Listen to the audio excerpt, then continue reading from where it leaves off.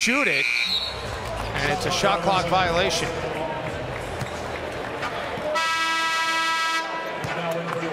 Culver got kind of handed a hand grenade. And that takes him pretty far. Oh, no question. And he's made a nice NBA career out of himself. 11th year in the NBA now out of Wake Forest. Sometimes just knowing where to be and when to be there is more important than the physical strength. He's plenty strong enough. He understands leverage for sure, being a martial art expert. Jarrett Culver gets fouled and taken down. That form has played every game this season. Kemba Walker's a guy that doesn't miss many games either, and he's missed a number of games this year. Jarrett Culver can't get that to go. Yeah, this is not. I think his passing ability is going to really show too.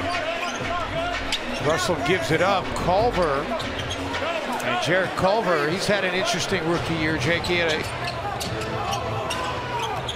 it's 6 assists and 3 rebounds for Smart to go along with his block. With the Celtics, and that's what makes them so dangerous.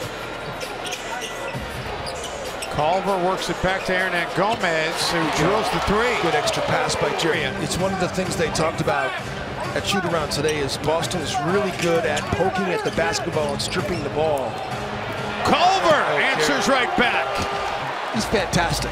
Huge fan. Mike Gorman was one of the early voices of the Big East. When I was a child, he would do the Big East Game of the Week. That was how I first got familiar with Tatum. Tatum, step back. Great contest. Really was. And then Johnson gets paid off. Called off. He double dribbled. Knocked away, but right back into the hands of Tatum. Crabbe's been active defensively. He's got some active hands. Langford blocked by Culver. Shot clock didn't. Beasley with 25. J-Mac off the bench with a big 11 points. His points were huge. Yeah, by the way, I misspoke earlier. The Timberwolves have 26 bench points total. J-Mac